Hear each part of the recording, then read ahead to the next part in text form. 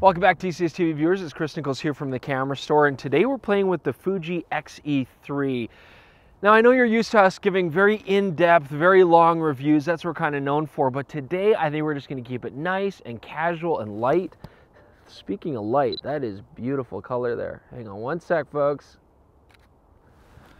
And actually, that's why we're out here. We actually have these beautiful fall colors, and we've got golden hour going on here. We've got nice yellows and reds. And if you're, from Alberta, you know this very well. Our fall lasts about 4 or 5 days tops. So we've hit it. We've caught it at the right time. We're gonna have some fun with the Fuji X-E3 and just see what this little camera can do.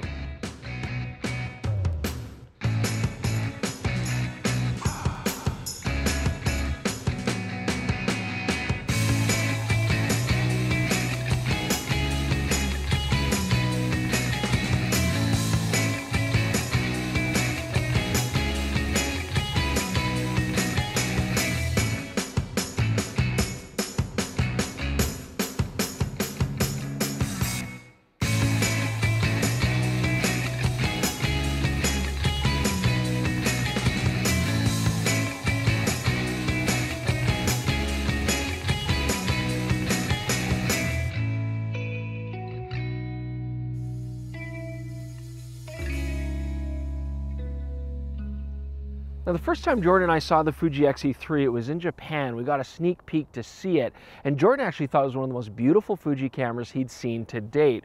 I myself, I wasn't quite blown away, but I mean, it does have a very simple, plain, minimalistic kind of look, and that's not a bad thing. I mean, it is very slick and very sleek. First thing you notice is it's quite compact and quite small, although it does have a generous thumb grip, and it does have a nice rubber grip on the front too, so you don't feel like you're gonna drop it. Now, upon closer inspection, we were playing with this thing in the store, and it becomes very apparent that this camera is very similar in a lot of ways to the Fuji X-T20, which we also used and loved. But there are some notable differences that I want to point out, and the first thing that comes to mind is the flat top. You still have the dial controls, but everything's very sleek on top, very flat, because you don't have that sort of faux prism with the viewfinder in the middle. Instead, and I think this is going to be a big selling feature for people who prefer this, you've got the EVF on the top left. So some people who find their nose is always getting against the screen might really like having that off to the side. It's more of a classic rangefinder feel. The other thing you'll notice, the screen does not rotate. And actually, I've been finding, that's not super critical. Our light is actually very good for viewing LCDs today, but there were some times where I was in the mud kind of shooting low to the ground. I don't want to get in there, so I'm getting the camera out there, and it would be nice to have a rotating screen element. The other thing you're going to note is we don't have a four-way controller on the back of the camera, and that's huge because almost every camera in history in a digital format up to this point has had a four-way control pad. This instead totally takes it away and gives you a joystick controller instead. I love these things, especially for focusing points, moving your focusing point around. It's very natural, it makes a lot of sense, and I love having that on the higher end Fuji bodies. Here, I'm going to play with it as far as menu navigation goes and such, but we don't have the traditional control pad that we're so used to. Now, with the Fuji's very minimal design and compact nature, this makes a lot of sense as a walk-around companion camera. It's great for just strolling through the park or doing street photography, but there is a negative here, and this is something I found on other Fuji bodies as well, and that is when you turn the camera on and then bring it up to your eye, there we go, there's that significant delay until the viewfinder kicks in and I want to shoot, and it's not a big deal if you're just taking fall colors, but it might be a problem if you're trying to shoot on the street quickly. So keep that in mind. The delay there, switching back and forth, it's significant enough to piss off some hardcore photographers. That being said though, Fuji are very good at always updating their firmware, and maybe that'll get rectified and sped up in the future. Now, there are some key differences between the X-E3 and the X-T20, but let's start off with how they're similar. So first off, both have the new 24 mega Niccolls Pickles X-Trans 2 sensor, which is great. Very similar ISO performance, both shoot up to 8 frames per second. They have the same 15 color profile modes, your Velvia and your Astia and your Fuji Chrome and all that kind of stuff.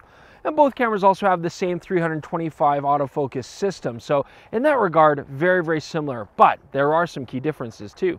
Now I'm going to go right off the bat and just say that I prefer the X-T20's controls better. There's something about just classic buttons and dials that I guess I'm used to. Maybe I'm old-fashioned, but it is still very functional here. On the top of the X-T20, you've got the drive selector, so you can do high-speed continuous, low-speed continuous, single frame, and so on. Well, the X-E3 simply puts a button back here, which is also your garbage button. Now, as for the control pad missing, it's not all doom and gloom, because you do have the option in the touchscreen to customize a four-way selector using the screen itself and your fingers. So you can set up all those usual controls that you might want to use and then simply use the touchscreen to activate them. That's a nice clever way to get past the lack of the D-pad. That being said though, when you're in the menus, the touchscreen doesn't navigate the menus. So now you're right back to this joystick selector. And while we're on that topic, I do like it. It is very easy to navigate the menus. However, I did find once in a while I might push too hard or accidentally push diagonal when I wanted to go down or so and end up in a menu function that I didn't exactly want. So that's something you're gonna have to get used to. With a bit of practice, I think you'll be fine. But if you're really used to the old way of doing it, there is gonna be a learning curve here. Now to round out the X-E3's touchscreen features, of course you've got pinch and zoom and swipe when you're in playback, but I also particularly like that when you've got the camera up with the EVF, you can still use the touch controls. That's a very cool feature, and it sounds like the X-T20 is going to get that as well in a firmware update, and that's going to be really nice because it doesn't have a joystick selector for focusing points. The only thing I wanted to mention is that the X-E3 does not have a built-in flash, whereas the X-T20 does. That's okay. When you buy the camera, they give you a little external flash, but I much actually prefer having it built into the camera. Still, it's all about making this camera as small as possible. All right, so I found a child in the park and I'm going to take pictures of him, which would be creepy, except I made this one, so it's okay. I want to test the continuous autofocus here. Now, the Fuji X-E3 has the same 325-point system as the X-T20, but they've improved the algorithms. It's supposed to be 30% faster. Jordan's played with it in low light. He was very impressed. Let's try it here right now. Okay, go for it.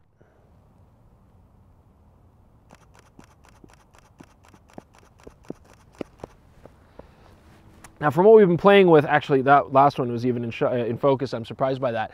It's actually doing a really, really good job. So the X-E3, excellent focusing camera, definitely a step up over the X-T20, but keep in mind that Fuji's very good at releasing new technology and then updating old cameras. So my guess would be that we've got updates coming out for the other cameras to bring in the same algorithms. But right now, the X-E3 is definitely one of the fastest.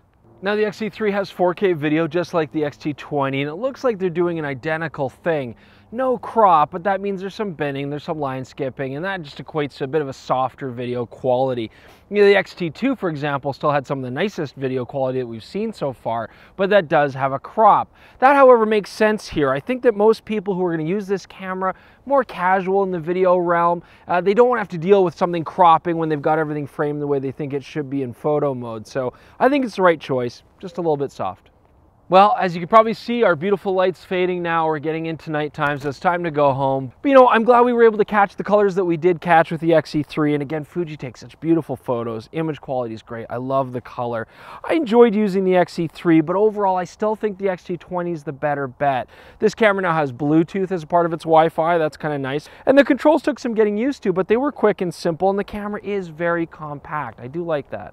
Now, you look at price point, the X-T20 and the X-E3 are only $50 apart, so even more reason why it's really going to come down to the handling for you, which one to go for. But keep in mind, you could also get a Sony a6300 at this price point. That will give you better video quality, faster continuous shooting, and it would probably give the autofocusing a run for its money here. That being said, I love the Fuji 1855 2.8-4. That's an awesome kit lens, way better than the Sony 1650, and that makes the X-E3 a really nice choice for a compact camera.